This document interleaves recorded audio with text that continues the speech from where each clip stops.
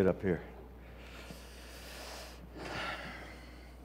Proverbs chapter 22, verse 6 says this: direct your children onto the right path, and when they are older, they will not leave it.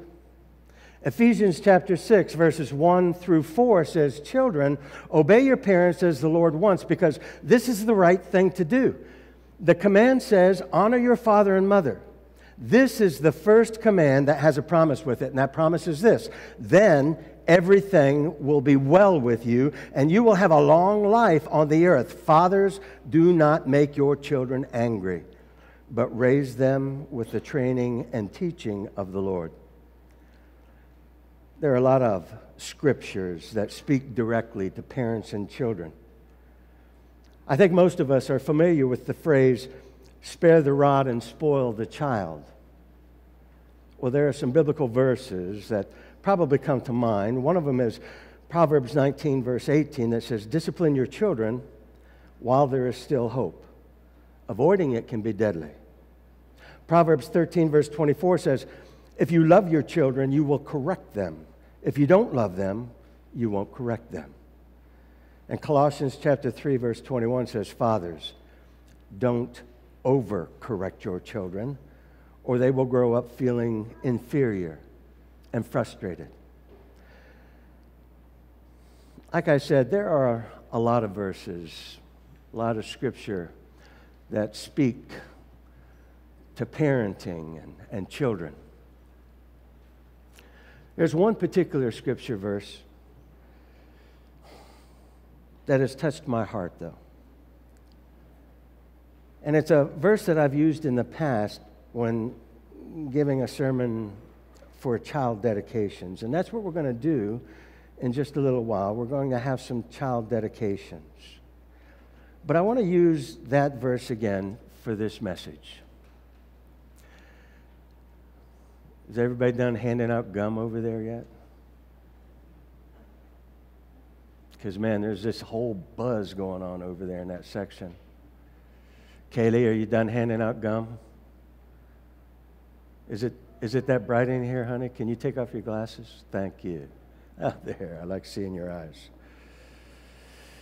I thought we'd have to rededicate a couple children.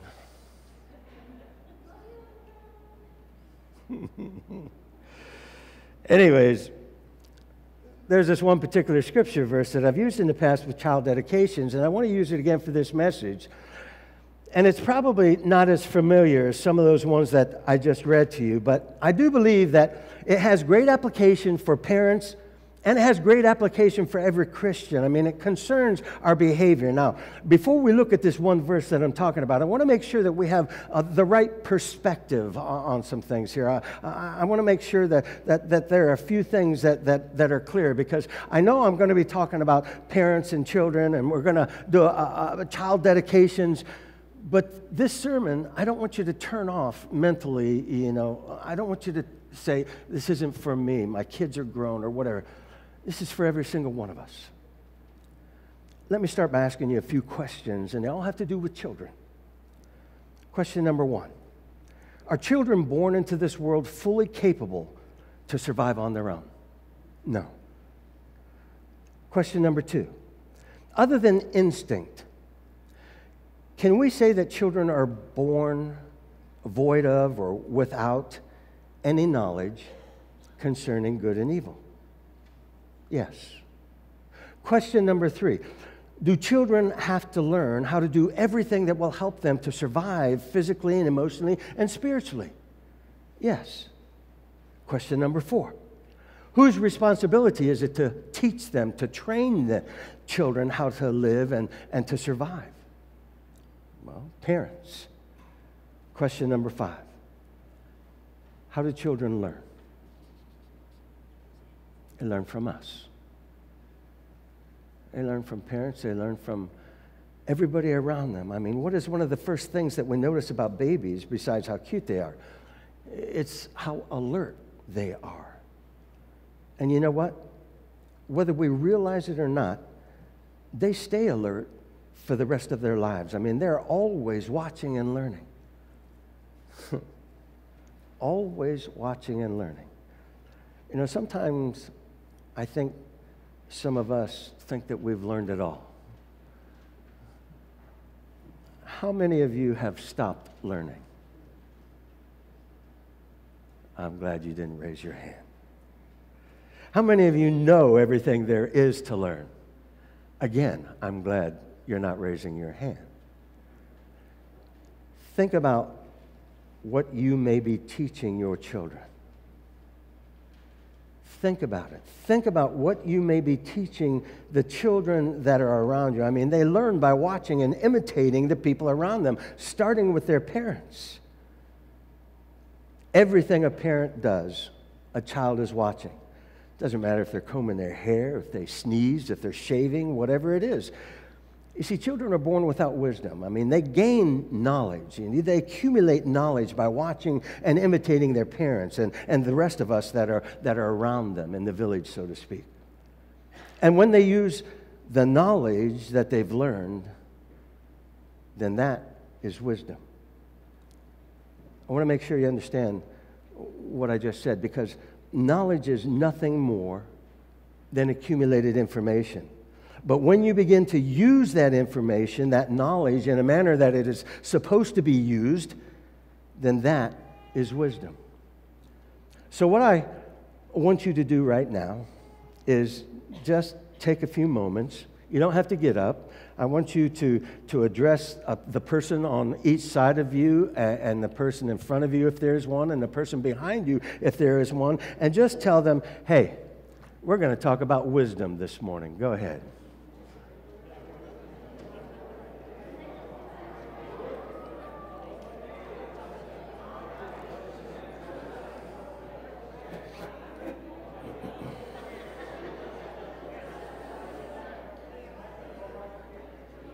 We're going to talk about wisdom.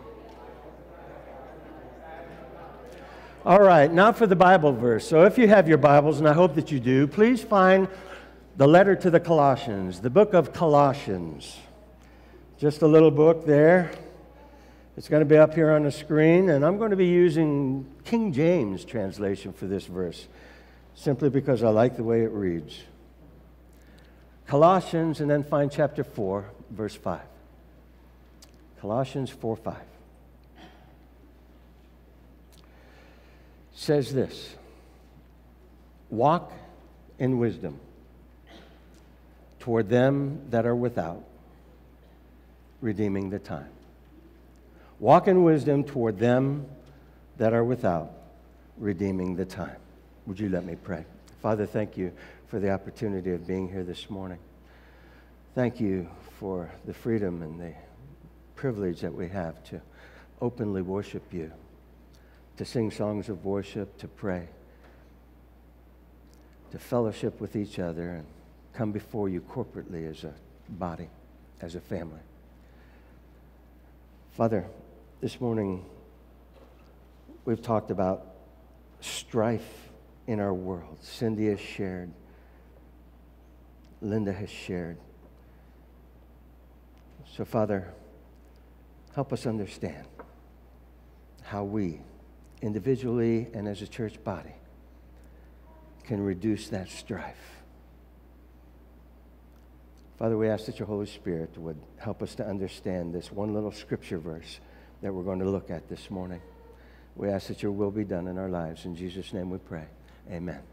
So what do you suppose that this verse is telling us? Walk in wisdom toward them that are without, redeeming the time. Well, the word walk here is talking about our conduct. I mean, it's how we act, it's how we play, it's how we do business, it's how we treat others, it's how we carry ourselves. In essence, it means how we live. Then what does in wisdom mean? Well, it means in Christ. Christ-like, like Christ. I mean, this verse could read like this, and in some translation it does, walk in Christ, or walk Christ-like, or walk like Christ. In other words, be like Christ. Do business like Christ. Treat others like Christ. Carry yourself like Christ. Live like Christ.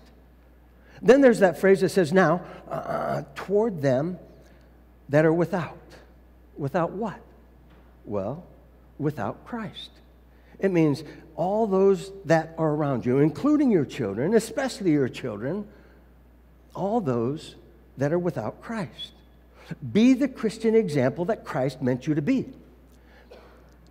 Listen, children learn by imitating what they see. So if you talk the talk, then you got to walk the walk. You need to portray Christ. You need to be like Christ in everything that you do. That is what this dedication service is really about. It's about parents that are coming this morning before God and before His church to commit themselves to be dedicated Christian examples for their children. And the church, that's you, as a witness, must in itself be a dedicated Christian example for these children as well. Now, they're pledging before God and people that they are going to walk in wisdom. That's what the parents are going to be doing.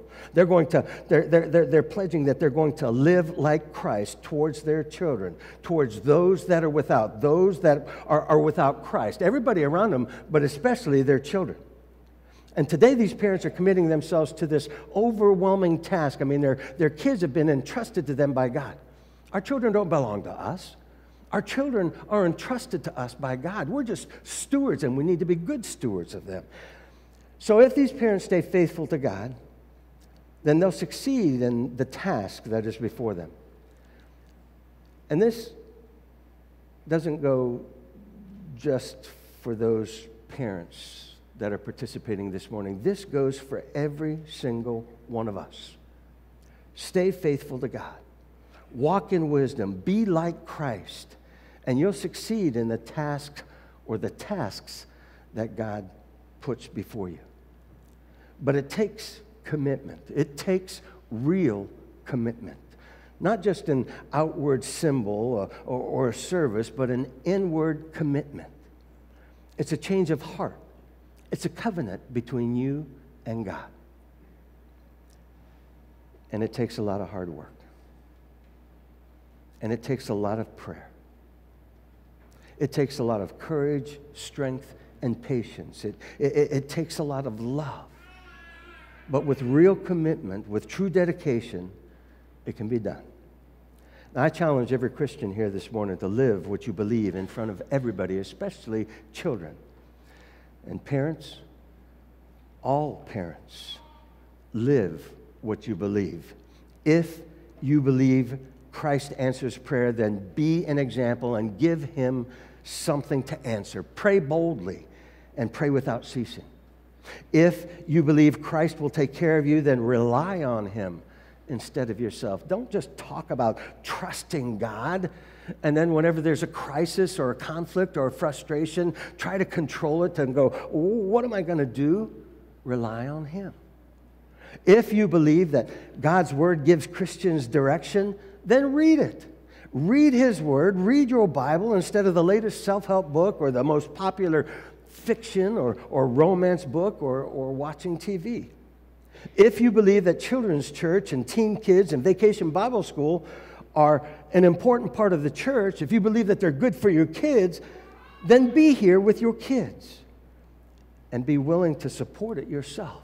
For example, this afternoon at 5 o'clock, we have a children's ministry team meeting.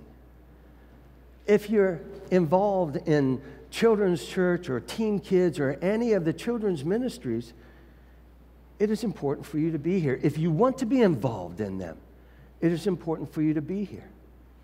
If you believe that church attendance is what a Christian should do, then be here on Sunday. Be here on Wednesday. Be here to be fed by God's Word. And for goodness sakes, join a small group Bible study and be faithful to that. If you believe that Christians should obey the law, then slow down and stop speeding. If you believe that bad-mouthing somebody is wrong, then bless the one that cut you off in traffic. Don't shake your fist at them. I mean, if somebody has offended you, forgive them and move on. That includes Facebook, too. Because your children and other non-Christians and even other Christians are always watching you. So walk in wisdom. Be like Christ, especially to those who are without Christ. Now, there's one more part in this verse that we haven't talked about yet, the last part of the verse, and it's just as important as everything else that we've talked about so far. The verse says, walk in wisdom toward them that are without. And then that last part says, redeeming the time. What do you suppose Paul means here with that phrase, redeeming the time? I mean, he means use every opportunity. That's what he says. Use every opportunity. This verse has two commands for every Christian. We've already established that the first one is to be like Christ, to be like Jesus. And the second command here is to use every opportunity, redeem the time, make the most of every opportunity. This verse says, be like Christ to those without Christ, and use every opportunity to do it. Christians are to use every opportunity to represent Christ to a lost and dying world. We live right in the middle of a lost and dying world. We live right in the middle of a lost and dying community. Parents, you are to use every opportunity to be the dedicated Christian example for your children, because you are to be in Christ, and you are to be like Christ. I don't know about you, but I've heard many times over my life, somebody has said, we Christians are the only Bible that some lost people will ever see. Well, I hate to tell you this, but your child is born lost. Your child is born without Christ. And just to be clear on this, parents, you are your child's Bible. So I need to ask you, knowing that your children watch everything you do, knowing that you are to be like Christ, that you are to use every opportunity, let me ask you, are you the real deal? Are you the genuine article? Or are you a version of the Bible that has just left some things out, omitted certain doctrines and commands that make Christianity what you want it to be and not what God intends it to be? Let me ask everybody in this room, are you the genuine article? I challenge you to check your morals, to check every step you make against God's Word. The Bible is a Christian's roadmap. I mean, it's our guidelines for living. You could call it God's owner's manual for our lives. I mean, and until your children accept Christ as their Lord and Savior, it's up to you to be the guide. Every Christian in this church is somebody's guide. Whether you know it or not, a lot of people, especially children, are watching you. So walk in wisdom. Be like Christ so that you don't send them down the path of destruction.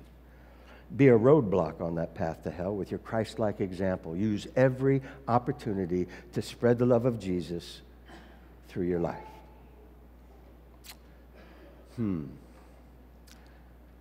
We're going to have the dedication service now. So I'm going to ask the fathers, Tony and Brian and Nelson, go down and get your child's. Not just the three that we're dedicating this morning. We don't want to disrupt all of Children's Church and have them stop and herd them up here and then herd them back downstairs. We want to let the children that are down there go ahead and continue in their activities. But while we're waiting on the three fathers to bring their kids up, now I'm going to ask you to stand up, and I'm going to ask you to find at least three people that you haven't talked to yet this morning and tell them, listen, you need to walk in wisdom and be like Christ. Go ahead.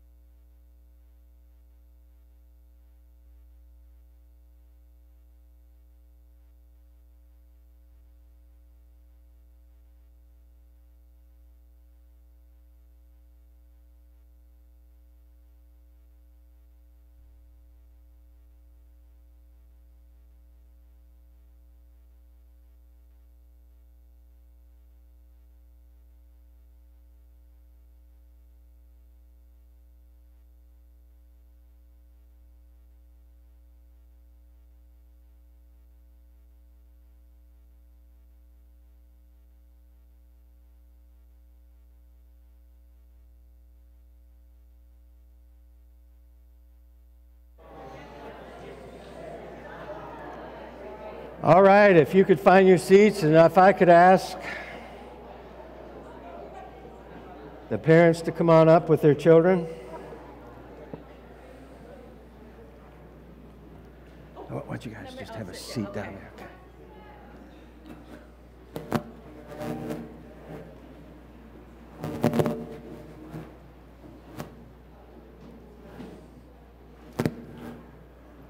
Are all the other microphones off? Make sure all the other microphones are off, please. Thank you.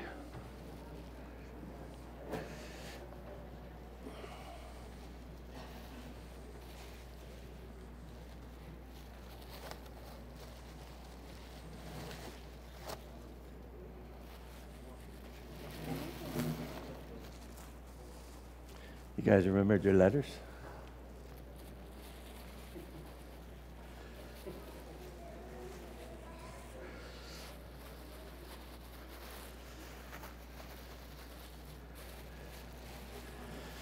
All right, life offers opportunities to celebrate new beginnings. So, Josephine, Brock, and Ava. And by the way, in your bulletins, Ava is spelled wrong. It's spelled A-V-E. It's supposed to be A-V-A. Curses to that spell check on my computer. Anyways, children, I want you to be able to stand up here, well, be held up here, and see the church family before you. I want you to know the responsibility that this congregation has in providing an atmosphere that will be conducive to directing all three of you towards faith.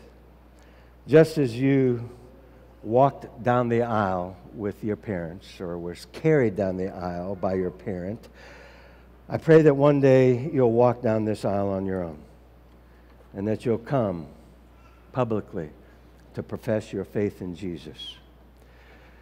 Church, I want you to know that before we can blink an eye, these children will be ready to celebrate their graduation. They have a responsibility. We have a responsibility between today and that day when they graduate to encourage them toward faith. Josephine Wenner. She's pointing to grandmas and grandpas.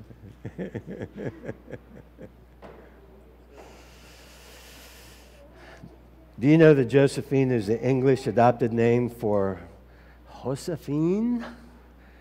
I mean, it's the French equivalent of the Hebrew name Joseph, well, Joseph, as we know it. The original Hebrew name translates, and it means God shall add, or God shall increase. In Genesis, we learn that Joseph was the most favored son. That's why Jacob made him that robe of many colors, and we know that Josephine is most favored.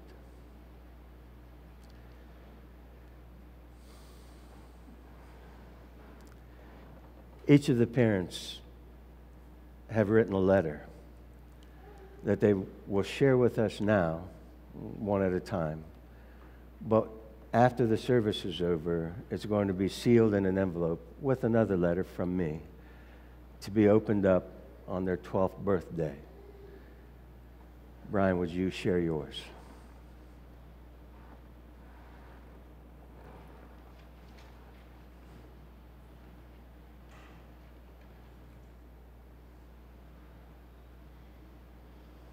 Dear Josephine, you are probably reading this letter as you prepare to enter your teenage years. Our hope is that you become the young woman that God has created you to be. We have been praying for you since we first found out you were coming to us, and will continue to pray for you as you grow. We will always remember the day that you came into our lives. You were a breech baby, and we had spent the last few weeks before your arrival doing everything we could to get you to move into the right position. Even with all our attempts, you showed us your determination to stay where you were, all the way up to the C-section that we had to schedule. You have continued to show that strength and determination, and we know it will help you throughout your life. Your mom and I have made a decision to put God in the center of our lives and our marriage. He is the firm foundation that we rely on, and our prayer is that you will also place your trust in him. We will strive to bring you up to honor the Lord and obey him, but we want your faith to be your own. Like Mary in the New Testament, we want you to yield to God and allow him to work in your life. All things are possible when you put your trust in God, and we will be there to support and encourage you as you make this journey of faith.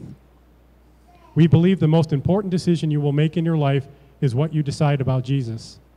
He has completely changed our lives, and we want you to have the same experience. If you surrender your life and follow him, you will still have troubles and trials, but you will also have a source of strength that nothing else in the world can match. We will do our best to show you Jesus in our daily life, but we will not always be perfect parents. It is very easy to say we are following Jesus, but it is not as easy to live that out. We ask for your forgiveness for the times when we fail, times that we will lose our temper and say things in the heat of the moment, and times that when we will disappoint you and fail to live up to your expectations. No matter what happens, we want you to know that we will always love you. Nothing you can do will make us love you any less. We want you to be able to trust us enough to feel comfortable talking about things going on in your life, and we promise to do our best to earn that trust. We are proud of you, Josephine, and look forward to everything you will accomplish in your life. Always remember that God loves you. You cannot earn this love, and you cannot lose it. He has a plan for your life that will be better than anything you can imagine if you will only trust him. With all our love, Mom and Dad. Thank you, Brian. I'll take the letter, and Misty will take the microphone, but let me ask you and Kristen. Brian and Kristen Winter, do you vow to provide an atmosphere and spiritual nurturing that will incline Josephine's heart towards the gospel and a saving relationship with Jesus Christ? If so, say, we do. Brock Robbins. Brock. Do you know that Brock comes from the Old English meaning badger? Ultimately, it's an ancient Celtic loanword meaning the same thing. Now, the badger was a particularly sacred animal to the early Celts, symbolic of survival, encompassing the traits of tenacity and courage and willpower. Generally speaking, a fighting spirit. Unafraid in the face of danger and unwilling to back down from the most dire of threats, the feisty little badger became a regal figure to the ancient Celtic people, and I think Brock describes this little guy perfectly. Misty, you have a letter. Brock, you are already 2 years old. How can this be? You have been such a blessing to Daddy and me. We pray for your health, for your safety, and for your growth. But we are also praying that you will come to know Jesus and have a relationship with him starting from a really young age. It is the most important decision your father and I have made, and it will be the most important decision you could ever make. There is so much I could say to you, what I hope and dream for you, what I want your childhood to be like, who I want you to marry someday. All of that is great and even important, but no matter what your future holds, please always know and claim these truths. Number 1, God loves you. He loves you fully and completely. Nothing that you do or can't do could ever change that. Number 2, we love you unconditionally and delight in who you are. Nothing that you do or can't do could ever change that. As long as we live, your dad and I will always be here for you. We will cheer for you. We will cry with you. We will support you in whatever you choose to do. You should know, Dad hopes you play football. I bet you and him will play together often, like you already do. Yeah. Just always promise to come home to Mom. We are going to make mistakes, which you will probably agree with by the time you read this. We are going to disappoint you. We are going to frustrate you, but anything and everything we do, because we love you and you are in our best interest at heart. We trust that God will use us to model a good marriage to you, to model what it looks like to serve and honor God, and use us to raise you and train you up in him. Dream big. Never give up on your dreams. Have confidence in yourself because God created you and he makes no mistakes. We pray you have big and great faith. I know God has huge plans for your life, Be open to where he calls you and where he leads you. We love you, Mom and Dad. Thank you, Misty. May I have the letter?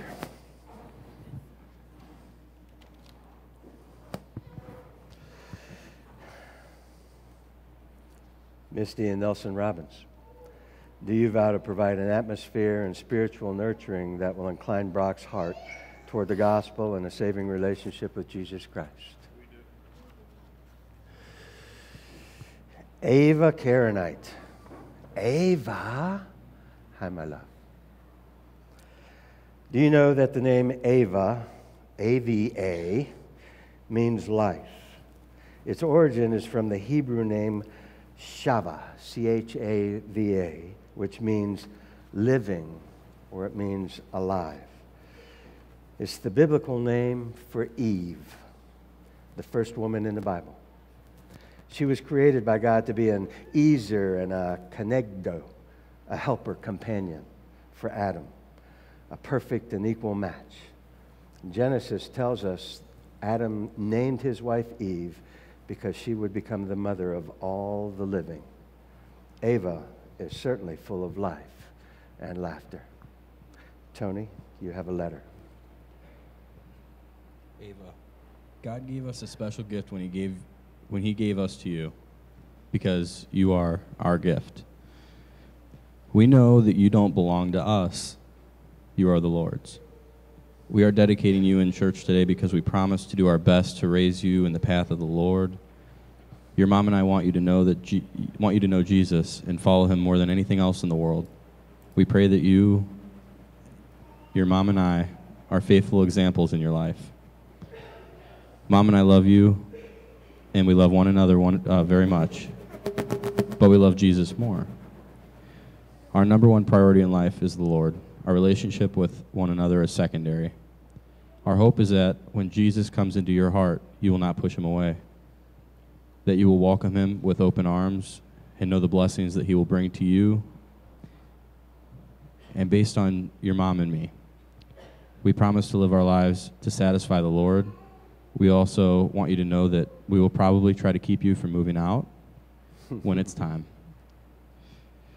But that's what we're supposed to do. And personally, you won't be able to marry until I'm dead.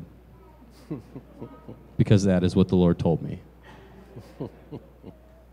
We want you to be free to follow. We want you to be free to follow where the Lord leads you. Don't ever say no to him. Even if we seem to stray from the Lord, don't say no to him. We are praying for your sensitivity towards him. You bring us so much joy. We are overwhelmed by the blessing that the Lord has given us. Believe me, we are very overwhelmed. Our goals for your life are to teach you about Jesus, his love for you, your response to him, and sensitivity to the Holy Spirit. Love for the church, and we pray that you will see Christ's reflection in us. We love you, Ava. Thank you.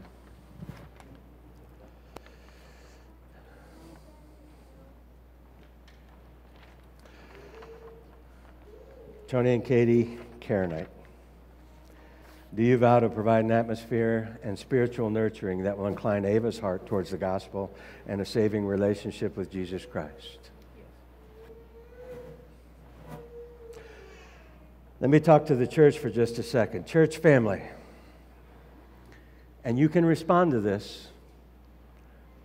Do you take the responsibility to assist all of these families as you teach and work with them in children's church and team kids and preteen and youth group and discipleship classes, on mission trips and conversations in the hallways of this church and the byways of life that will encourage them in their spiritual development? If so, say, we do. Parents, Scripture commands you as moms and dads to teach your child about the Lord Jesus Christ. Only then will Josephine and Brock and Ava be adequately equipped for the challenges of this life and sufficiently prepared to meet the Lord when he returns. But your child's spiritual welfare will not be accomplished simply by telling them about Jesus. It is the words of your mouth, combined with the obvious presence of the Holy Spirit in your life, that will effectively communicate the message of God's love and saving power to your child. The birth of your child needs to inspire within each of you a greater resolve to let Jesus shine through you by being even more intentional in your pursuit of holiness and the supremacy of God in your marriage, in your lives, and in your home. So I ask all three couples, are you committed? If so, say, we're committed. Can I ask the grandparents of these children and the families of these children to stand?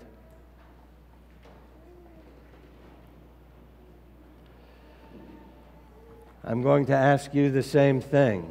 Are you committed? If so, say, we're committed. All right, sit down, please. Church.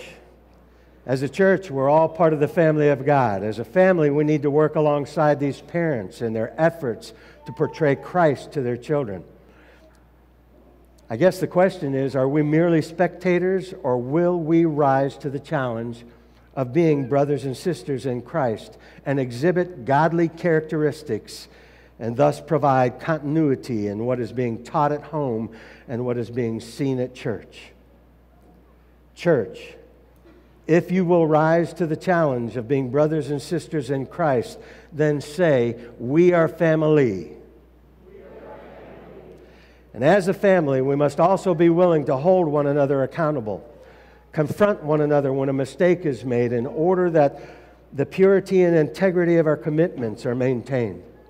You have heard Brian and Kristen and Nelson and Misty and Tony and Katie state their commitment to a greater level of Christ-likeness for the sake of their child. Will you now acknowledge their commitment and indicate your willingness, church, to help them keep their promise? If so, say, we are witnesses. Would you bow your heads? Father, these small hands up here are so trusting. They're so innocent, and yet they will grow in a world that has been tainted by hatred and greed and sin and darkness. Lord, we pray that you protect these children. We give them to you. Lord, the future seems so uncertain, and yet we look at these kids, and mysteriously we have hope. We ask that you guide their way.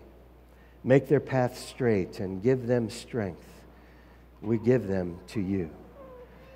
As parents and spiritual leaders and teachers and mentors and friends, we ask that you anoint us to give them an overwhelming sense of security that can only come from you. Anoint us as ministers. We want them to see you in every aspect of our lives. And so again, we give them to you. When they are hurting, may we minister to them through your power. When they fail, may we offer the same grace that you offer us.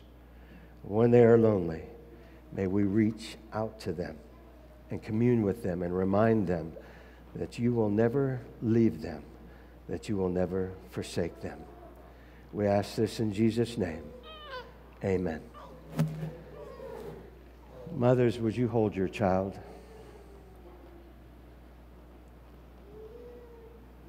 Fathers, I'm going to ask you to anoint your child and then lay your hands on them.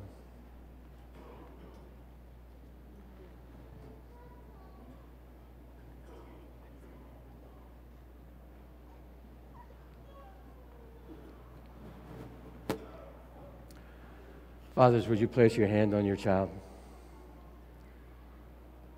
By God's power, may you be wise, may you be strong, may you be pure. And all God's people said, all right. We're almost done, but I have something for you. Dads, I don't normally give flowers to other men.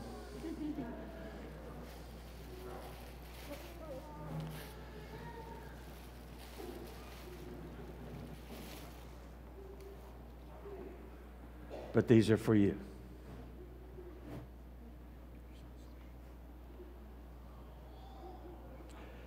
I present you with the red rose, Brian and Nelson Tony. It's a symbol of the bloodline. As father figure, you're responsible for the spiritual direction of your home. You are the priest of your household. You must provide for them materially as well. You cannot take your money to heaven with you. You cannot take your home with you or any of your worldly goods. But if you train Josephine up in the way she should go, if you train Brock up in the way he should go, if you train Ava up in the way she should go, then you can take these precious lives with you to heaven.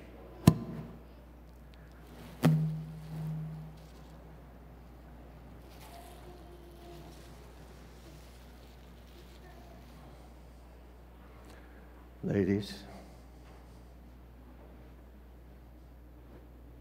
Oops, not you.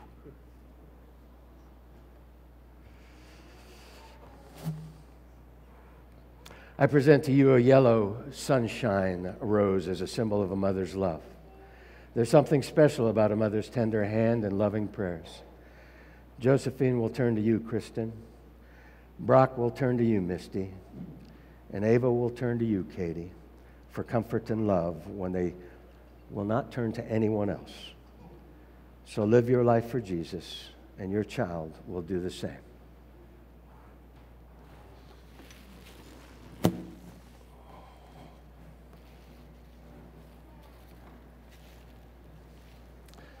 Now, and my wife was wise enough to get plastic flowers for the children.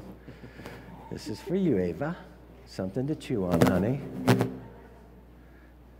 This is for you, Brock. This is for you, Josephine. Thank you.